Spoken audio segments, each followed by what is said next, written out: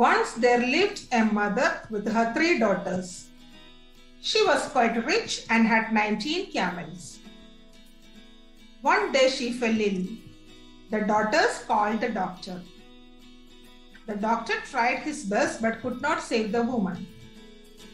After her death, the daughters read what she had written in her will. The will was as follows: my eldest daughter will get half of my camels. My second daughter will get 1/4 of my camels. My third daughter will get 1/5 of my camels. The daughters were really puzzled. How can I get half of the 19 camels? Asked the eldest daughter. Half of 19 is 9.5, but we can't cut the camel, the second daughter said. That is right, but what will we do now? Asked the third daughter. Just then they saw their aunt coming. The daughters told her their problem. Show me the will, I have an idea.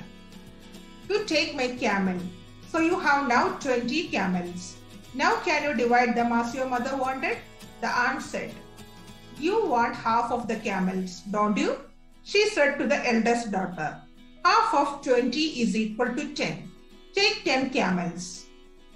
Take your share, the aunt told the second daughter. She took 1/4 of the camels and got 5 camels. You can take 1/5 of the camels, the aunt told the third daughter. So she took 4 camels. The daughters were very happy and counted their camels. 10 plus 5 plus 4, which is equal to 19. Thus camels are divided among daughters accordingly as their mother wished it to be.